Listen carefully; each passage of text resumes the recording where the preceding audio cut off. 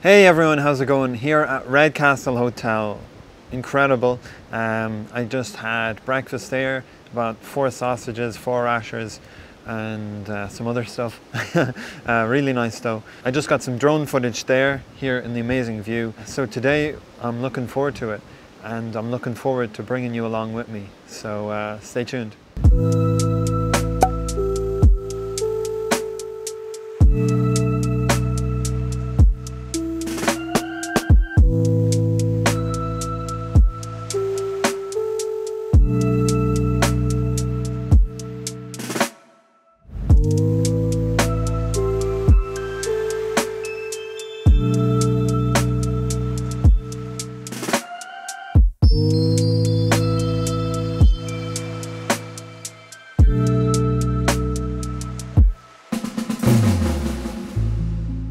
Good afternoon, my name is Finvola Lyons and I'm the front office manager here at the Redcastle Golf and Spa Hotel. We're very lucky in this area that we have loads of different attractions available and that would appeal to both adults and children.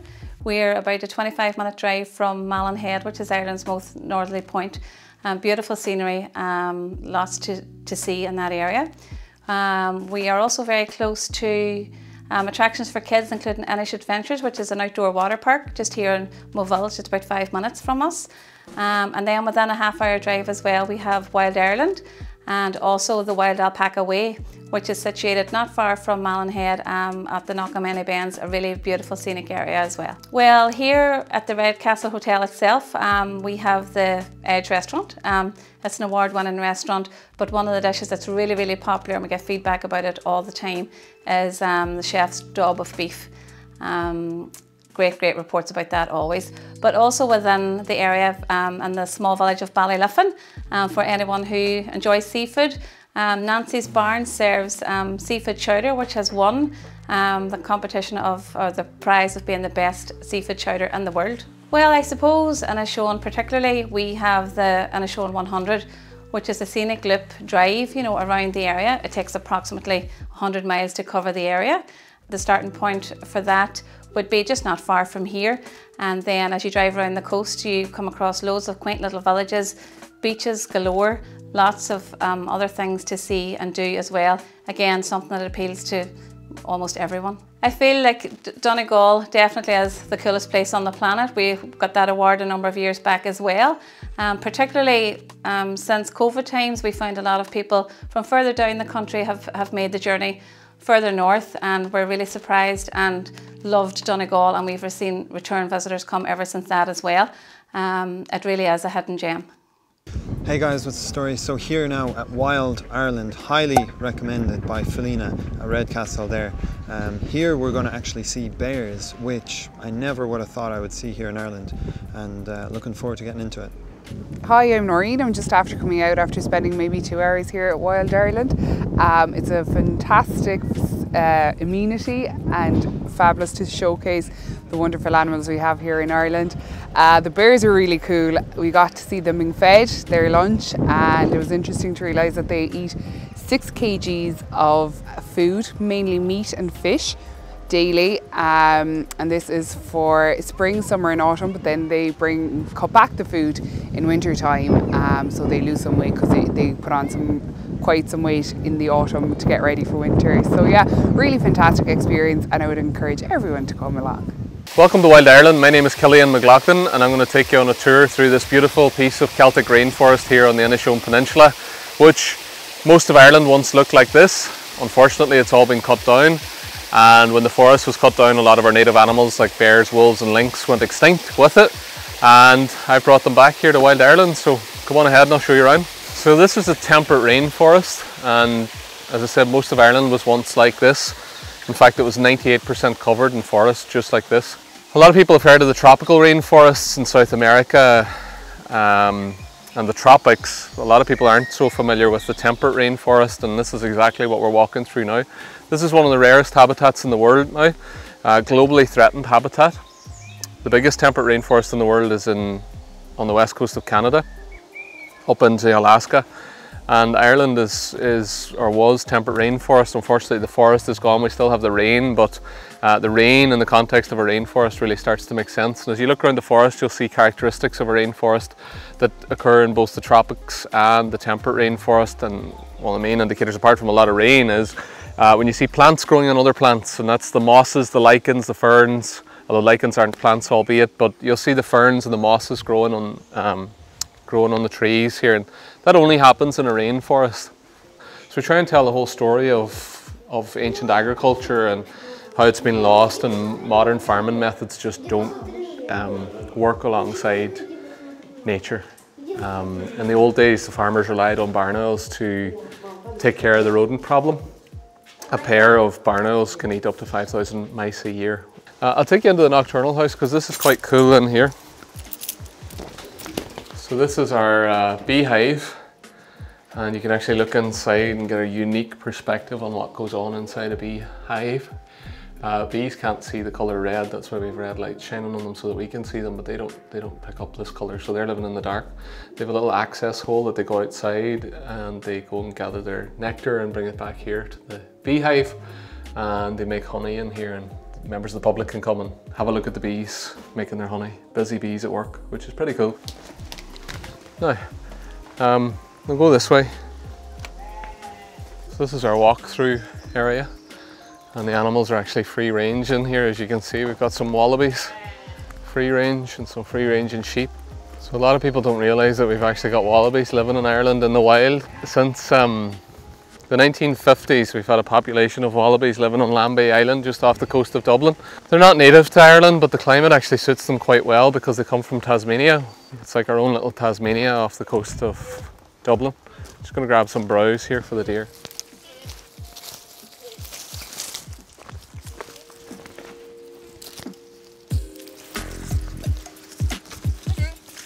You see the fawn? He's only a week old. Hello, you.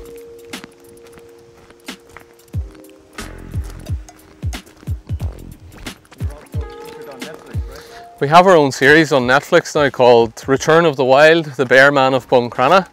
That's a nickname I've been given.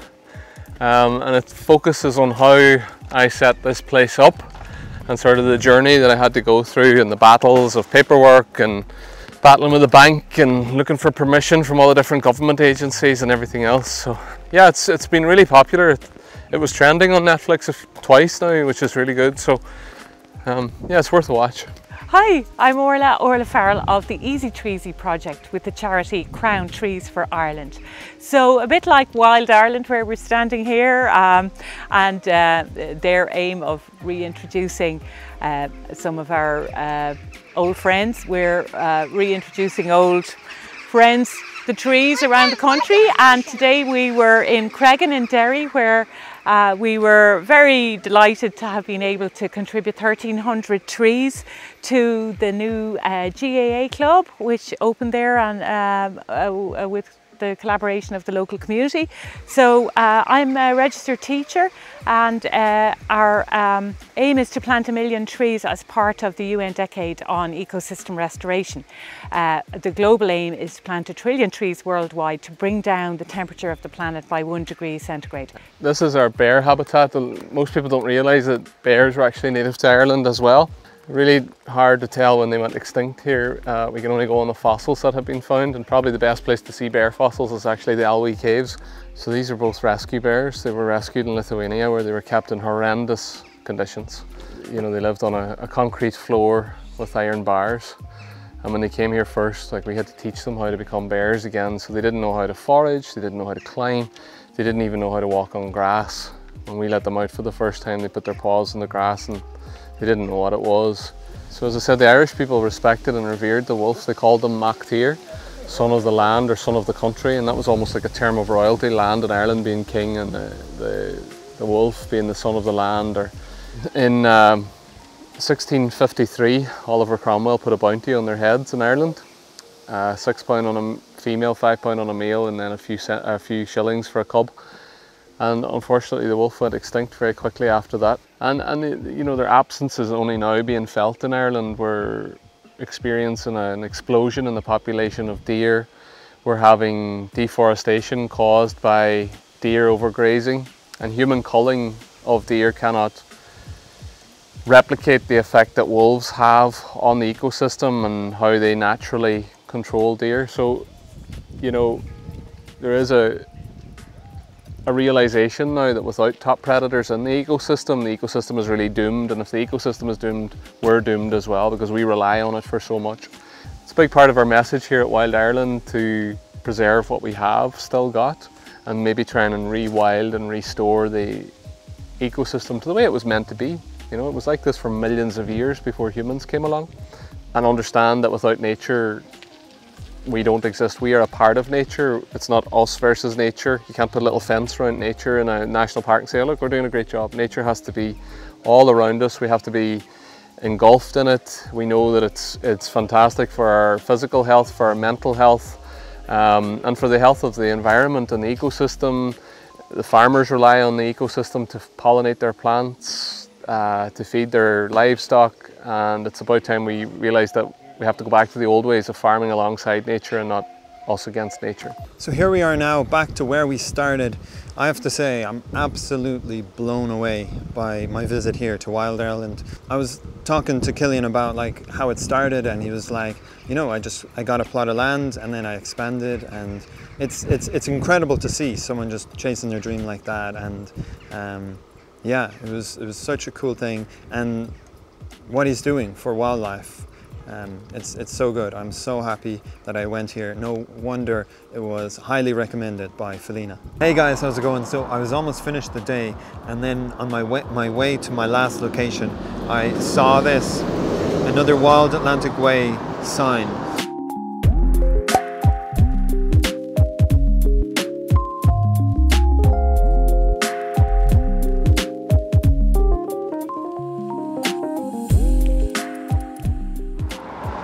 We're joined by a little friend here as well. I just saw him. Hello.